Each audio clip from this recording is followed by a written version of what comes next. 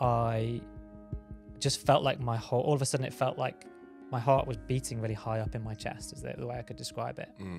So I had to go and have a lie down, and I could just feel my whole body pulsing, but not in the kind of boom, boom, boom, boom. It wasn't a real heartbeat. Like it was really irregular. It wasn't that consistent, regular double beat. And I had a heart rate monitor strap. I put that on at the time. I remember, I guess I was a keen enough runner to bother doing that. Put that on, and my heart rate was registering as like 250.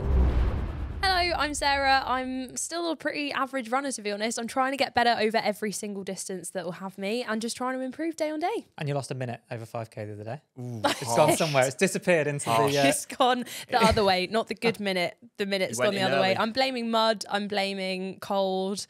Yeah. And also the fact that I'm not in 5K training. So, of course, I'm not going to be in PB shape. Lots of excuses. And I'm Andy Baddeley, a retired professional athlete from a former life. And now I guess I just talk about running with you guys. And I'm Rick Kelsey. I'm a post-osteotomy patient with a drop foot who's stupidly trying to run faster than he's ever run before. And this is the Running Channel podcast. Yes, and what we're going to be talking about today? We are going to be talking about how you ran in the Olympic final with a heart condition. Yes, it's all about me. Very exciting. It's all about you this Who week. came up with all this about you. topic? Sarah's idea. But yeah, we should get stuck in and We catch don't need up me and with our Sarah. week in running. You don't need us. You don't need us. No, this is just an Andy Baddeley monologue. No, it's not a monologue. No one Sit wants that. back, relax, and enjoy the flight. So, before we get into you, how are you? Before we get into me, how am I? Well, we're going to talk about a very specific part of my career, but right now it's marathon time, very nearly. So at the point of recording this, it's less than 4 weeks now until D-Day or M-Day. Should we call it M-Day? M-Day. Does anyone call it M-Day? That sounds a bit too cool, but yeah, okay, let's go M-Day. Yeah, and Sarah accompanied me last week on the longest run I've ever done. Rick, in my life. you should have seen him. Oh, really? 32 kilometres, 20 miles. Of pure joy watching Andy crumble into a shell of him for his former Was self. he a mess? Did we film this somewhere? Yeah, of course we filmed We it. film everything. So I would like to say that, Pete, you've said this to me before. Like, oh, Sarah, well done on your run. It was really hard, but actually I had to cycle a bike. Or like, oh, Sarah, well done on your PB. It was really hard. I ran alongside you as well. Yeah. Andy, well done on your long run. Yeah, well done. Thank you. The next time I let you plan a route, I am going to double check it for the elevation. Because yes, I was on an electric bike. Yes, you but were. Wow, that electric bike failed me on all the hills. Yeah, I did look at afterwards, and it was over 300 metres of elevation. And every single metre, picture me stood up on an electric bike with Tom filming sat on the back of this bike. Yes, we've got a cargo bike, so it should be enough to carry that kind of cargo, if we're going to call it. He's not here, we can call Tom the cargo, it's fine. If anyone saw just two people in high vis on a random day on a bike struggling, that was us. I mean, it was our own fault. We didn't pump the tyres up enough. Well, I was struggling too, and you're right, I did crumble because I spent the first at least half of the run. I felt, and actually beyond 20k, I felt great. And I was chatting away to you guys, making terrible jokes, all of the stuff that you expect. 20k?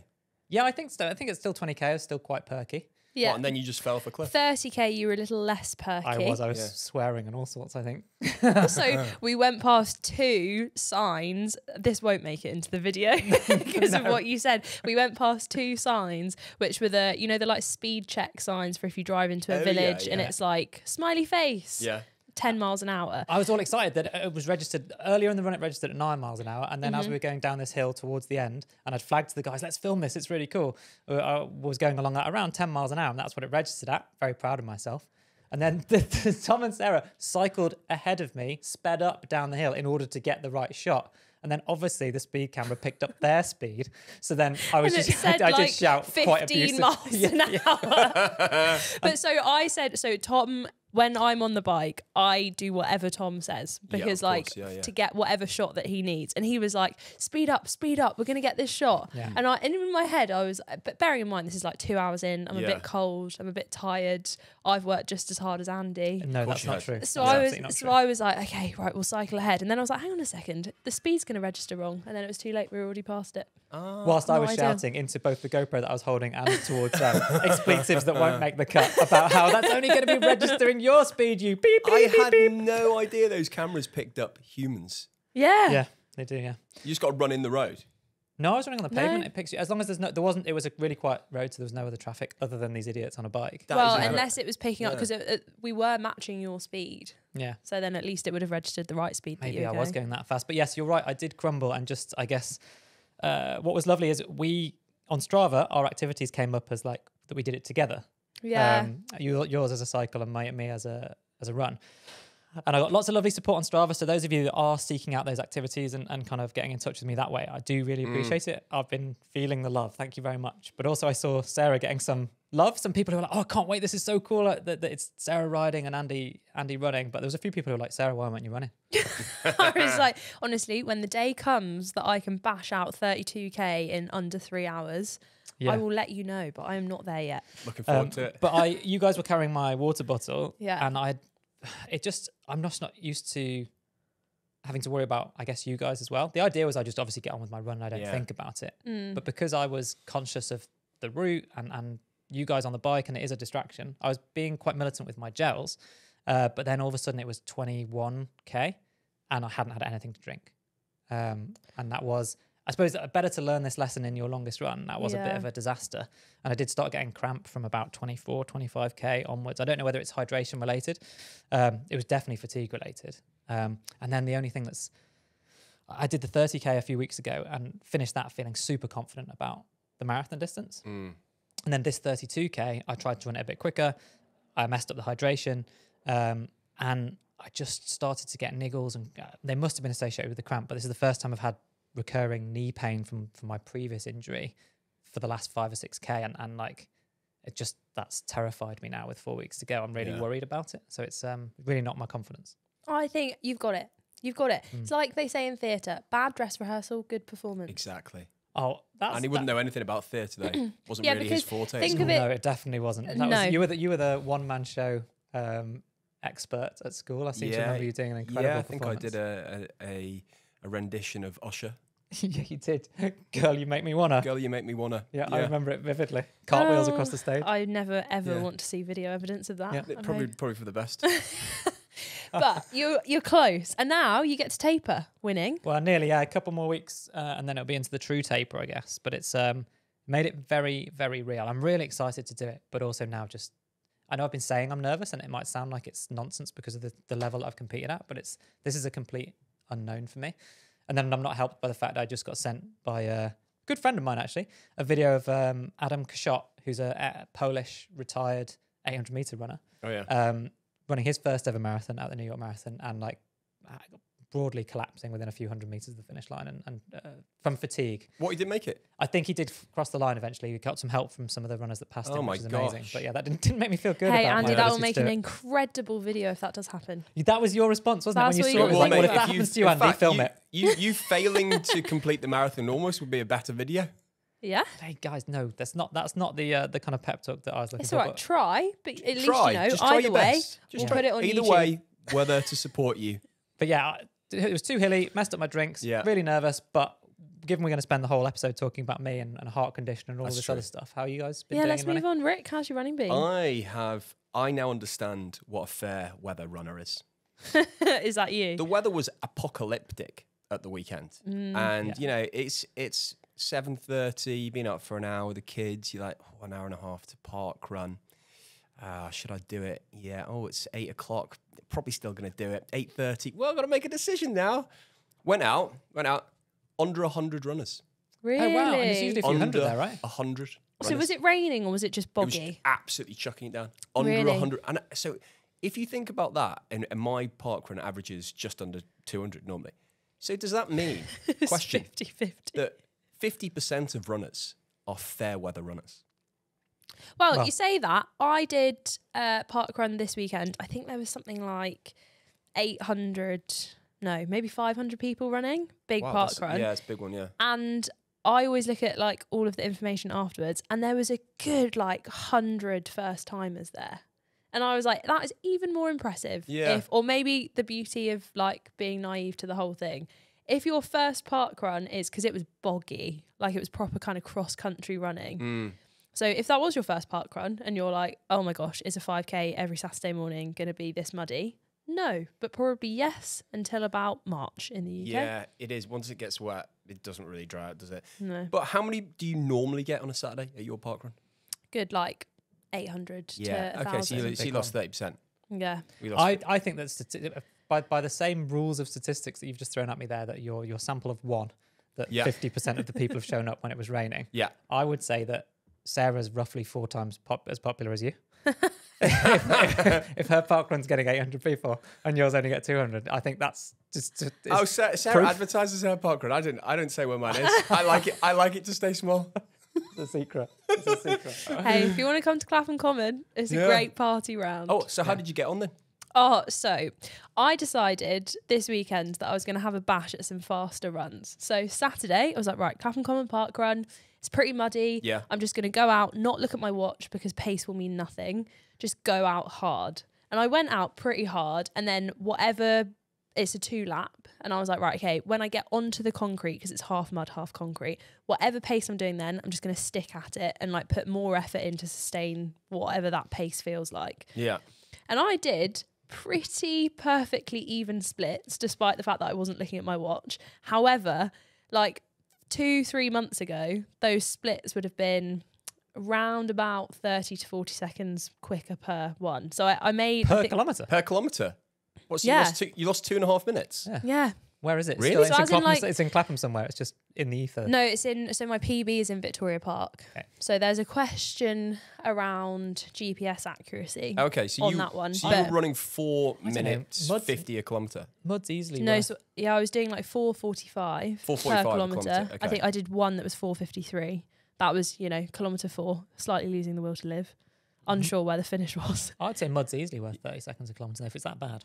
Okay, great. So if it's as bad as you've been going on about it anyway. Yeah, exactly. You made it sound like it was. If it's quagmire. It wasn't. So it was muddy, but it was also the fact that a lot of people hadn't put on trail shoes. Yes. And didn't want to run through puddles. Yeah. Although I was listening to another. Adding distance. Yes, no, cutting distance off. Cutting distance. So you go under the trees, like through all of the mud, and then all of the people were going onto the grass. And I was like, 1, you're going to ruin the grass. 2, just get in the mud, jump in a puddle. Yeah, no, I'm with you. Get in the mud, jump in the puddle. However, that 10K that we all did recently down in the New Forest, there was an option of routes that you could take as a runner. Oh, as you went through it across a ford, basically. A ford, so you could take the dry route or the wet route. Yeah.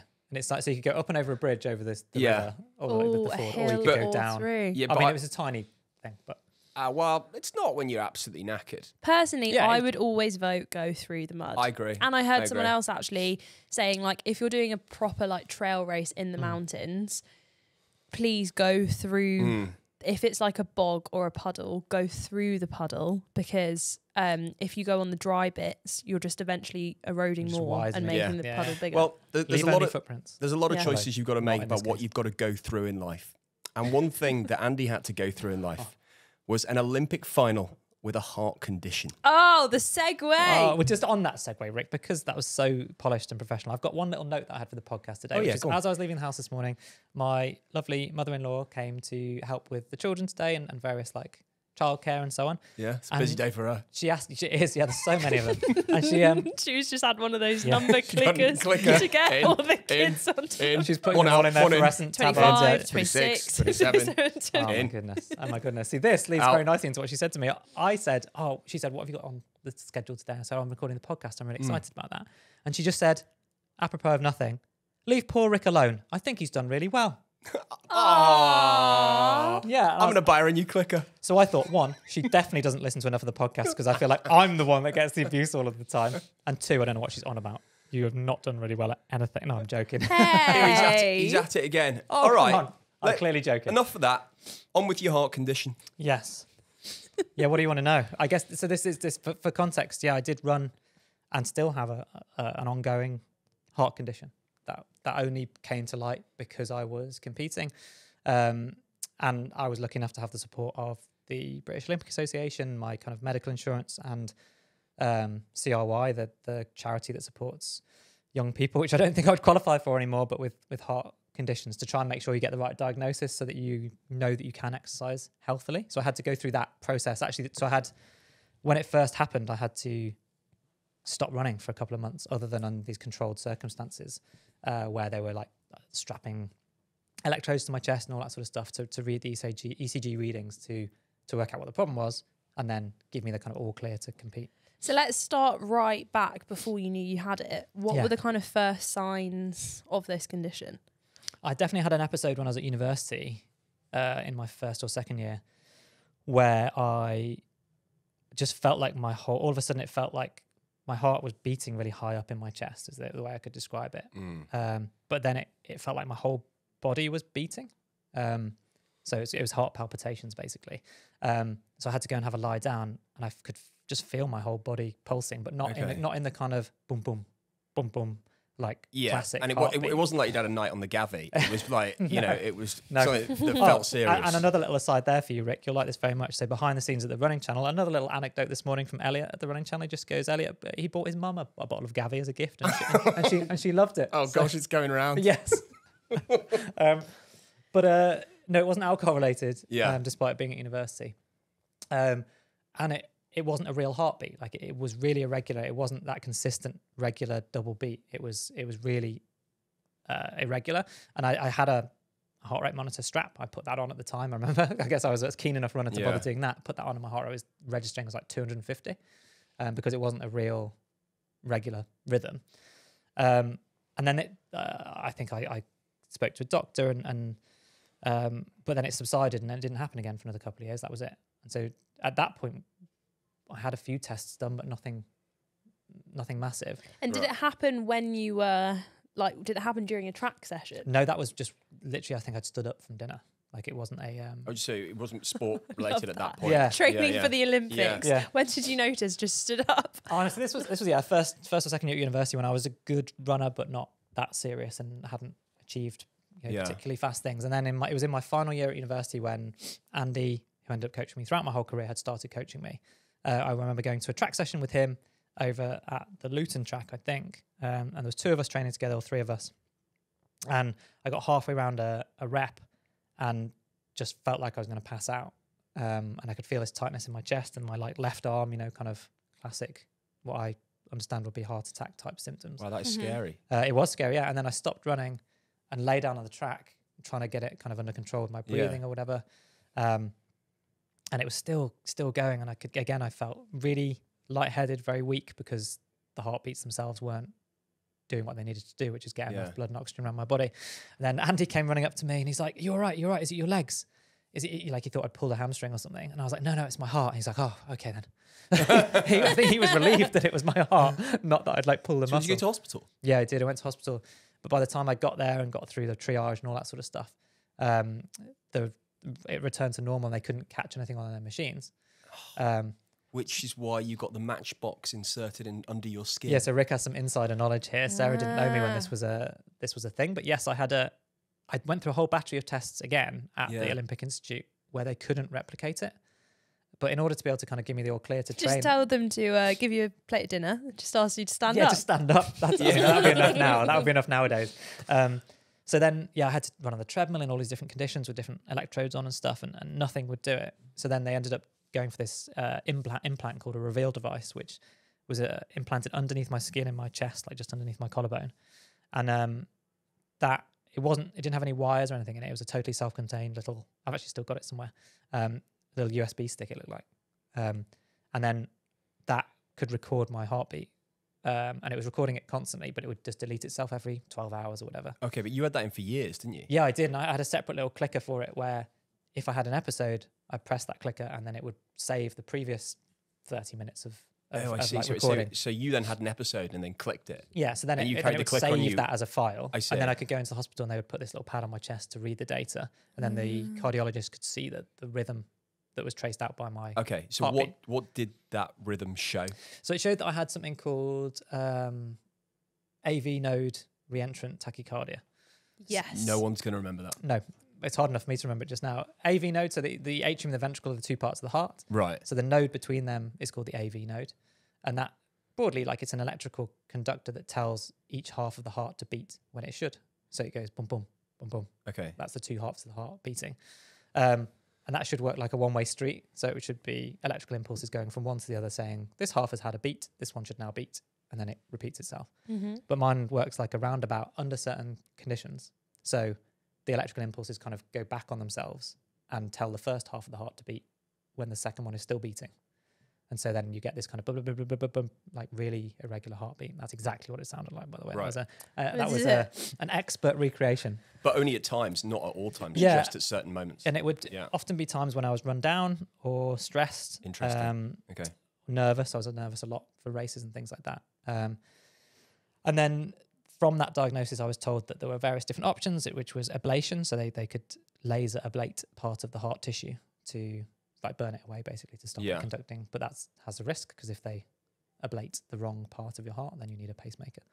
Or you can take drugs, which I didn't want to do because there's all sorts of stuff on the ban list. Or just carry on as long as it's not life-threatening, which they said it wasn't. And it wasn't changing my quality of life, which again, it wasn't, because even during the height of my career, it was probably only a few episodes every few months. Okay, so you went for option C. Yes, do nothing and just crack on. And when did you have the Matchbox / Xylophone removed from your chest? I think we might have talked about this on the podcast as being a classic Andy move, which was that like I have it. It had like 2 or 3 year battery life, this thing, and I had it in for about 10 years. Oh my god! Because it got to the end of every season, and you'd finish the season I would finish the season usually mid-September, that kind of time, after championships, Olympics, world champs, and then I'd only have 2 weeks off. And then I'd want to start building back up again for the cross-country season. And so every year I was like, by the time I'd think about doing it, you then hit a waiting list, and then you'd get maybe an appointment for like January, which was I would have been back fully into training. But you've been with Louise since you were a teenager, so it's not like anyone else is going to see it. Hey, I think she quite liked it. No, I don't know. I've got absolutely no idea whether she did. How big was it? Did it like if you were wearing a t-shirt, did it just look like you had a weird like pin badge on? I remember always tapping it, just checking. Yes, you did. Still working. I loved that, mate. That was really nice of you. No worries. Still working. Yep. Yeah. Still in there. It was about the size of a what I would think of as traditional old school USB dongle or USB stick that you would stick into the side of a computer. I, as a child, had a USB stick because you had to for ITC. Yeah, I had a floppy disk. ITC. One of them. Internet, ICT, I think. ICT. Internet something in communications technology, right? And my USB stick was in the shape of a VW Beetle. So I'm guessing it wasn't quite like that. No, it was your classic. It looked like a what I would think of a standard sized eraser that you used at school. Pencil eraser. A what? A rubber. A rubber? What? Don't you just use an iPad? Oh, stop it. No, I'm Sarah, I'm not having this. I'm joking. Don't worry, I've got we were pen chiseling license. into our clay tablets when we were at school. Or a different kind of tablet, just slate with chalk. Nice. Just carving the wood. So you had that. So you've been retired a couple of years now. Yeah. Did you have that taken out since you retired? Yes. You had that taken out. Right. Imagine if he still had it in. I know. Nope. I've got still it on though. the Should I to-do bring it in list. on the maybe bring it in. We'll show it. Yeah, bring it in. Thing. Yeah, did you clean it? Yeah. No, I don't really. Yeah, they must have cleaned it. It must have been sterile in some way. Was it general anaesthetic to take it out? No, it was local. Local. It wasn't that sort of deeply inserted. But yeah, I guess the point here is I've had loads of athletes get in touch with me over the last 10 years because I'd had this experience. And it is fairly terrifying. Like it was a brief period where I thought like this thing that I loved was going to get taken away from me completely, so that I wouldn't.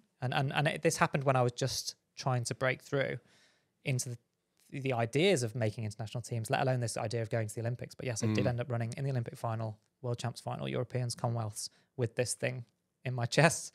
And was it when you got to a stage of competition like that, you're literally on a world stage, was it still like at the forefront of your mind? Like, did you just have every single competition you went to where you're like, right, if this happens, this is the protocol? No, I hardly thought about it at all. But then I used to get reminded about it by journalists. And it's interesting, I think, the role that stuff like that can play inadvertently in your psychology. Oh, I see. Like people ask something that it's quite a nice question. And you weren't worried, but then you become worried. Yeah. So like they're like, how's that thing that you've done your best to put to the back of your mind? And then you're just like, oh my gosh. Yeah. And then your heart can start going. So some of it's psychosomatic, I think. But hopefully it's been something that I've managed to come through both psychologically and have the assurance from medical professionals that I can carry on.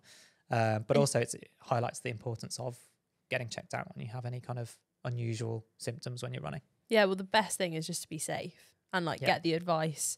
Ultimately, you you chose to do nothing, but you had that choice, which is the main thing, Yeah, rather than just like ignoring the problem. It was an informed medical choice, and also it, I hope, shows that like I actually don't think of it as being massive adversity that I necessarily had to deal with, but when I speak to people about it, they either took inspiration from it or just were interested in that challenge that you might face. So something an unusual one, and definitely got pictures and the actual thing that I could bring in and show people.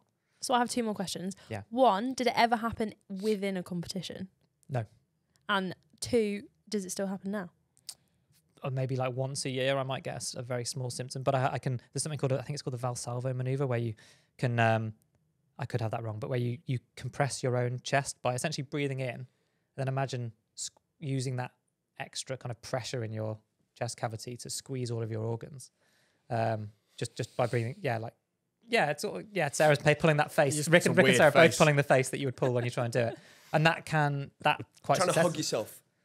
But just using the pressure of the air inside your lungs to squeeze your organs almost. Right. So it is kind of that, almost like trying to go to the toilet, I suppose, that kind of pressure. But then that can sometimes, it has worked quite successfully to me to reset the rhythm. So if we see you pulling that face in Valencia, then I'm either doing a poo. You're not about to poo yourself. It's a 50-50 chance. Yeah. Right. Okay. Good. And thanks for answering Sarah's 2 questions in rapid fashion. Thanks, Andy. This is the Running Channel podcast. Up next, we've got news stories to discuss. Plus, it's almost time for our favourite bit, answering your questions. Okay, news time. New York. New York, New York. Yes, it's another major marathon. So it's, I know Valencia, which I'm doing, is basically the end of the winter marathons. But New York's obviously a pretty big pinnacle. Oh, and it looked so good at the weekend. 2 of our own were out there. Anna was there supporting, and Mo ran New York Marathon. Yeah, just cruised around it with a friend, I think. Yeah, excellent work. Well done, Mo. Yeah, there were some course records, I think, in the men's race as well. So the course records, because it's a tradition, I think the course record now stands at 2:04 or something. Yes. And you compare that to Kiptum's now under 2:01 for his world record. Like, that shows how tough the course is. And I've been there supporting New York Marathon and run the last section in Central Park, and that is rolling constantly. So it's a tough finish to a marathon. So basically it looks hilly. Yeah, really hilly. But well done to everyone that took part. Yes, we'd love to hear your stories. So email it in at podcast@therunningchannel.com if you've got anything interesting to tell us from your race experiences. And now time for your questions. Rick. Hi. This is where I get to talk out loud. But only after you've very pointedly waited for Sarah to introduce you. She does that nowadays. Chase from Columbia, Tennessee, USA. Thank you, Chase. Thank you. I love this, yeah. This is just straight down the barrel of a question, so brace yourselves, you two. Yeah. How do you train to go deeper into the pain cave / red line when running? Oh, I need this. I mean, Andy, how do you do it? I think so. I bang on about it, but it's one of the things that often sets the elite athletes apart from non-elites. It is that you get a lot of people. I've always had people come up to me and say, "Oh, it's easy for you. You're fast." Like it's easy for you. You're a faster runner. And I wouldn't necessarily always be as stark as this, but I'm always like, well, I don't think it is. Like it's easier for me to run fast, but I would argue that, and this is always something that's fascinated me. I'd love to be able to be inside someone else's body or head and feel and experience exactly what they feel, because you never can, right? You've got no idea but I think what I think of as my 10 out of 10 effort is quite likely to be harder than what Sarah thinks of as her 10 out of 10 effort. Yeah. Because I have had more experience of going to my literal point of exhaustion, collapsing afterwards, being sick, like getting to having to abandon a training session halfway through because I've gone too hard too early and I've literally got nothing left. Because it's your life. This is what I think the difference is, though, is that I think people who have found it have, like, quote unquote, failed on the way to finding it. So I think that for me is like, I think I am one step closer because I've tried to find it and haven't found it yet. Yeah. So I would actually say, like, a great way to train to go deeper is to put yourself in a situation where if you're fearing like, oh, I might not be able to finish the session or I might not be able to get back to my house by the end of this run, like going to a track and not giving yourself the option to not finish the rest of it, but just experimenting with like, can you actually complete this session? Like, will help you find that red line. Do a session that you've done before it doesn't matter what distance you're training for, and repeat it. Same recoveries, but then either do it in two ways. Just fractionally increase the pace of each of the efforts, and then just do that workout. And if you get to say 80-90% of it, and you kind of almost having to like take an extra recovery or abandon altogether, then your body's learned something and you're much closer to finding that red line. And the reason I'm saying do something you've done before and only increase it a fractional percent is you're not looking to leap and double what you do or make it twice as hard or anything. That's just stupid and you will get hurt. So you don't want to incremental gains. Exactly. It's incremental. Or chunking it. Yes. Breaking it down into steps to see if you can get closer to that red line. Or if you've got, say it's 8 by K, or it doesn't actually matter what the workout is. Pick, in that specific session, I'm giving it as an example, pick the 6th or the 7th effort. So do all of them at the same pace as you've completed that session at before. Pick the 6th or the 7th effort and go really hard. Like, you know, a significant, like just what feels like flat out. Not like sprinting flat out, but flat out for a kilometre. And then see if you can finish the session. So see if you can do the 7th and 8th rep or the 8th rep, depending on which one you've gone really hard at. Because that's also the moment in a race where you need to like... Exactly. That's the most amount of effort you need in a race. You can simulate it. And every time that I've done that, and my coach has forced me to do that in the past, I don't feel like I can do it. And then he gets me to do the 6th effort out of 8, much harder than I really want to or think I can do. I finish it, take the same recoveries I've taken before, maybe slightly longer, and then I finish reps 7 and 8 at the same pace that I did reps 1 to 5. And I'm like, oh my God, yeah, there was more in the tank and I didn't know. And you can't find it by doing it on the last rep. That's cheating. You've got to do it where you've still got some of the workout to do. Sneakily unlock it. Yeah.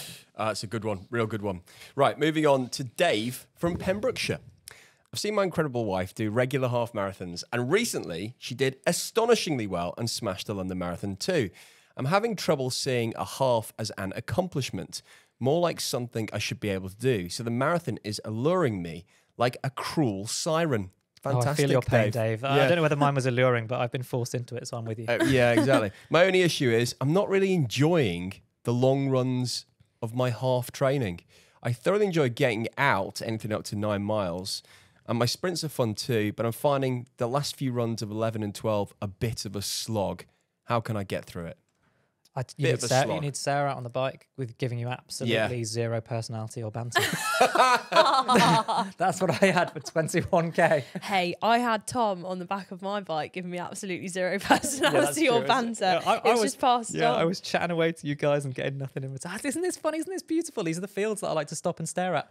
And I got nothing. Oh yeah, I saw them, Rick. They're actually pretty good. Oh yeah? The fields, yeah. Beautiful. 10 out of 10 fields. Oh, beautiful. It's good to know what he's talking about. So essentially, Dave is talking about, is a full marathon a stupid idea for him then?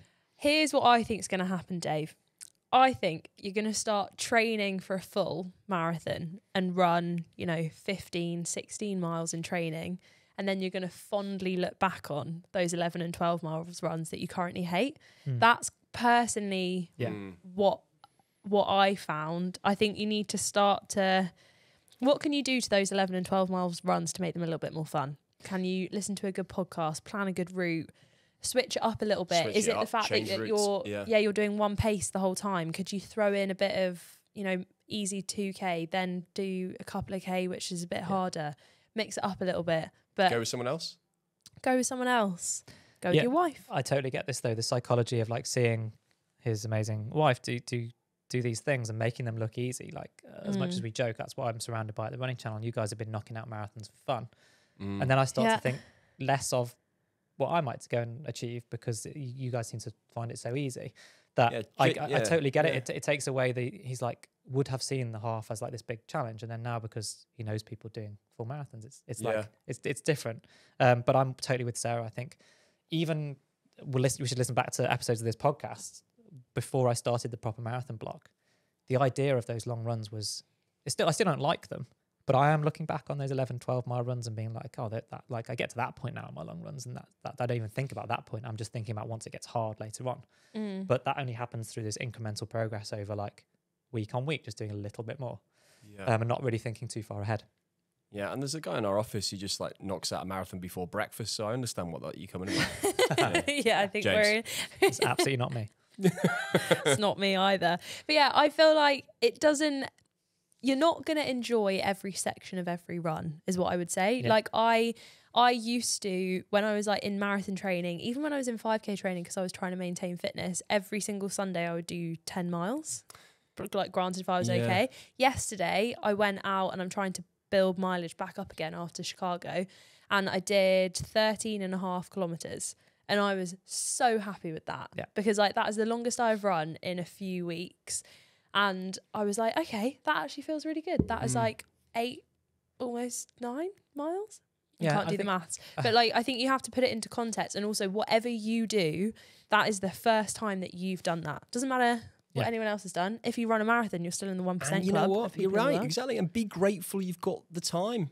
I have 2 children under 3. There is no way I have time to run 12 miles on a Sunday. You just keep flying your in-laws over to do childcare, mate. You don't give me this. It's quite expensive childcare, that. I tell you what, Dave, dedicate miles 11 and 12 to Rick. Oh, thanks, Dave. Yeah, because tell us how you're getting on. Yeah. Because in the words of my mother-in-law, he's doing really well. He is doing really well. What's her name?